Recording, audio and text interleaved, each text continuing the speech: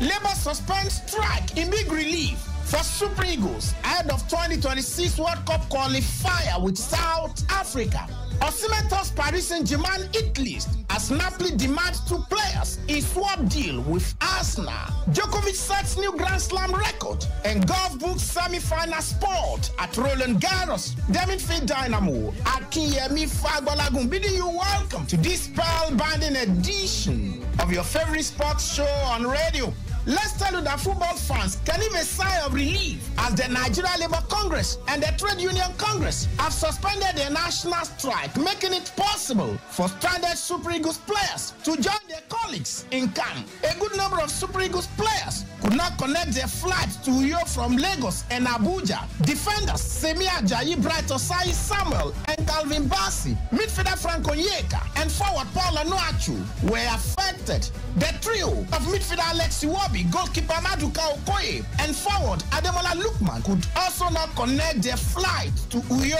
And certainly, the turn of event must excite Coach Finidi George, who will finally have the full complement of his players for the must-win World Cup qualifier against the Bafana of South Africa in Uyo on Friday. And former Nigeria international Victor Ikpeba has won the Super Eagles ahead of the 2026 World Cup qualifier. South Africa will be stubborn, as we saw at the last AFCON. They have a lot going for them and are no longer intimidated by Nigeria. The Super Eagles have to therefore step up to beat them in Uyo. It won't be an easy match, but Nigeria have the players to win. And we can tell you that the Bafana are due to fly into Nigeria Wednesday, just as they have been forced to replace a star defender because of injury. Bafana midfielder Grant Kekana is the latest South African player to be ruled out of the 2026 World Cup qualifier against Nigeria. Kekana was one of the key players for the Bafana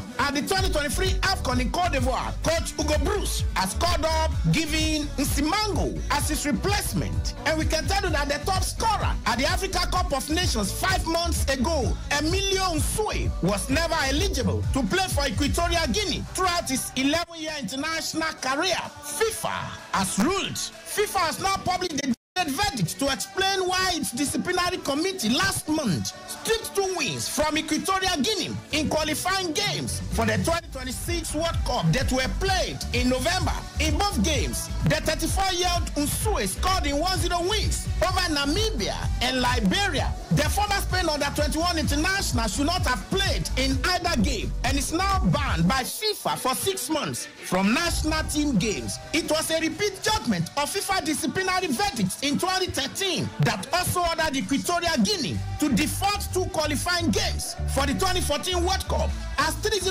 losses because Nsue was ineligible. FIFA said its disciplinary judges in the most recent investigation confirmed the reason from the 2013 cases that Nsue was ineligible because he played competitive games for Spain's age group teams before acquiring his new nationality. Disappointing, you want to say, for Emilio Nsue, and straight away from the Nigeria Premier Football League. We can tell you that Shooting Stars head coach Benga Ogumate has set his sights on securing a continental ticket for the Oluyole Warriors. The Ibadan-based team is currently 4th on the log with 56 points, closely trailing Enyimba and Remo Stars, who are on 59 points. The top 3 teams at the end of the season will qualify for the CAF Champions League and Confederation Cup, and 3SC are determined to clinch one of the tickets. We have come a long way, and this is a big opportunity that we cannot afford to slip off our hands. Our target is to secure one of the continental tickets. And taking you right now to the camp of the Los Merengues, where Kylian Mbappe looks set to spearhead Real Madrid's new era of Galacticos. The World Cup superstar is joining a team already full of superstars like Jude Bellingham, Vinicius Junior, Federico Valverde, that lifted La Liga, the Spanish Super Cup, and the Champions League. And it's not the only player who Los Blancos are targeting to further strengthen their team. Teenage prodigy Hendrik will join the club in July 2024 when he turns 18.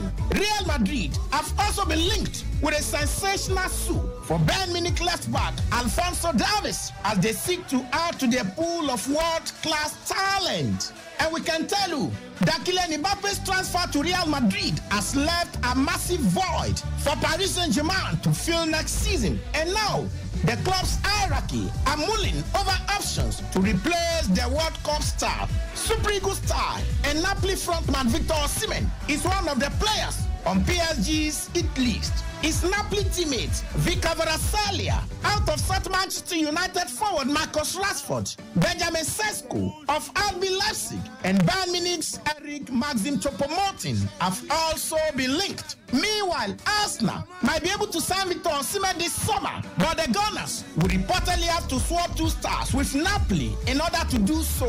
A clinical striker is a top priority for Mikel Arteta this summer, with many believing it is the final piece of the puzzle needed to get over the line in the Premier League. Osimhen is regarded as one of the best number 9s in Europe and has been linked with a potential move to the Emirates for quite some time. The report claims one way around Osimhen's price tag, a swap deal with Napoli, picking out 2 Arsenal players, Takehiro Tomiyasu and Emil Smith-Rowe. And the question is, where will the reigning king of African football, Victor Osimhen, be playing next season? PSG, Arsenal, or Chelsea? Fingers crossed. And we can tell you that the Champions League team of the season has been revealed, with Real Madrid dominating. Dortmund goalkeeper Gregor Kobel was chosen in goal. Real's Dani Carvajal is at right back with Chelsea loanee Ian Maatsen on the other side. After a stunning campaign with Dortmund, Antonio Rudiger has been picked at centre-back alongside Dortmund's Mats Hummels. Jude Bellingham is included in midfield next to Paris Saint-Germain's Vitinha and Dortmund's Marcel Sabitzer. Manchester City's Phil Foden and Premier League Player of the Year is at the right wing. Real star Vinicius Jr., who scored the winner in the final, is placed on the other side. And finally, Bayern Munich star Harry Kane spearheads the attack. And we can tell you that Kevin De Bruyne has put Saudi Arabian clubs on alert by revealing he's open to leaving Manchester City this summer. The 32-year-old's contract with the Premier League champions expires at the end of next season. And when asked about the potential of a switch to the Middle East, De Bruyne, who already earns £300,000 a week at City, admitted that the incredible amounts of money on offer make it an attractive destination that will be hard to turn down. And taking you right now to Stamford Bridge, where Enzo Maresca will spend the summer holidays rewatching Chelsea matches from last season. The Italian will start work on July 1, but is already preparing for pre-season, having asked Chelsea's data room to provide performance analysis on every player from youth level to first team. And taking you right now to Roland Garros, Novak Djokovic celebrated a record 378 Grand Slam singles victory. The 37-year-old Serbian came from 2-1 down to beat Argentine Francisco Cerundolo. No player, male or female, has won more matches than him across the 4 majors in the Open era. He has been tied with Roger Federer on 369. And finally, Coco Gauff came back from a set down to defeat Ons Jabeur and reach a second French Open semi-final. The reigning US Open champion and a former Roland Garros runner-up rallied to win 4-6, 6-2, 6-3. And that's the last serve on the show tonight. Another finger-licking edition of your favorite sports show on radio with the midfield dynamo, Akinyemi Fagbolagun. Thank you so very much. Have a fantastic night, and God bless you richly.